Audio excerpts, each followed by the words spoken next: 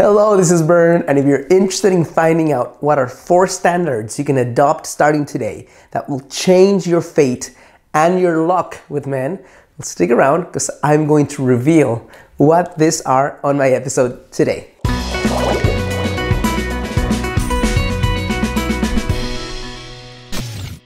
Hello, this is Bern. Welcome to your greatlifetv.com. Today's another edition of Get the Love You Crave, and I'm happy to be sharing with you today 4 standards you can adopt immediately that will completely change your fate and your luck with men.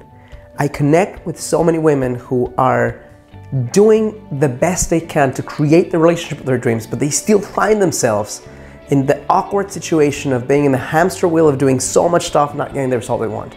So rather than tell you some strategies, I thought about giving you 4 standards.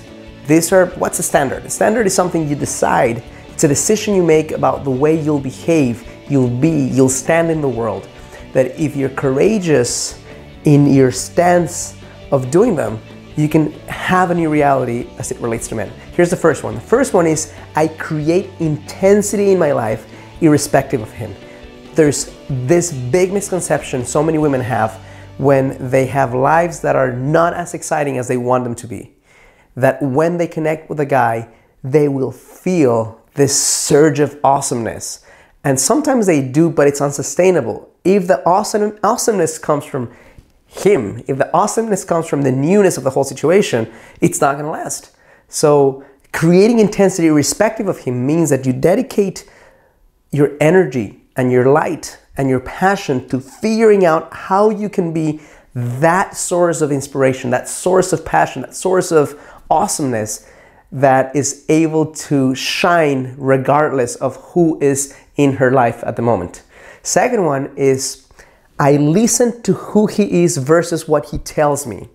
This is such an important standard to adopt in life because the vast majority of women who are not getting the result they want, when they create a connection with a guy that feels intense, they stop listening to who he is and they listen to how they feel about him.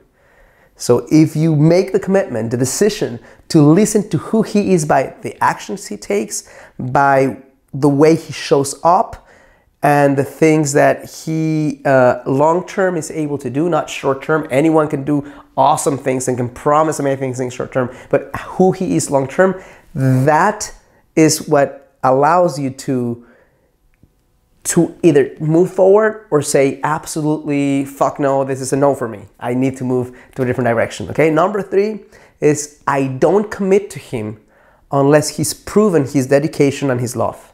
And it might seem, well, it's a little harsh. Shouldn't I prove myself? No, you shouldn't. If you're showing up with an open heart, if you're showing up with vulnerability, if you're showing up with passion, if you're showing up as an amazingly high-value woman, there's nothing you need to prove.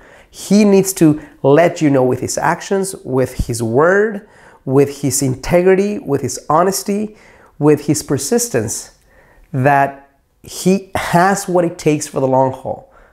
Many men will feel this short-term burst of energy, partly because they want to create some happiness in your life, partly because they want to feel intensity and have sex. That's the truth. But the guy that can sustain this long-term, the guy that has proven time and time again, you can count on him. That's the guy that you commit to, not the guy that you feel intense with, but who doesn't have the first fucking clue how to create sustainability in your life and show you that he's there for you, that he's solid. Number 4 is I'm honest with myself, mostly when it hurts. Even and mostly when it hurts. What does that mean? That means that when you catch yourself making up excuses for a guy, when you catch yourself doing things that if your best friend were to do them, you would say, you're absolutely insane. Let me slap you a couple of times, wake up, but you're doing them, that you get radically honest with yourself.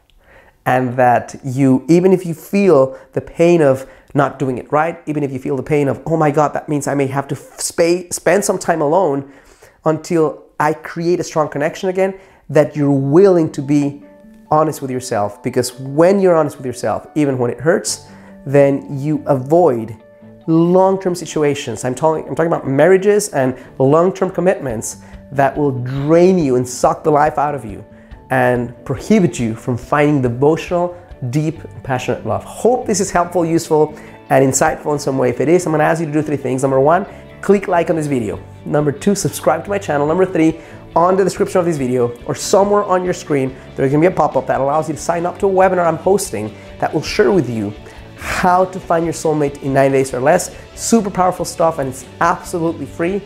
As always, I challenge you to live a full and a conscious life.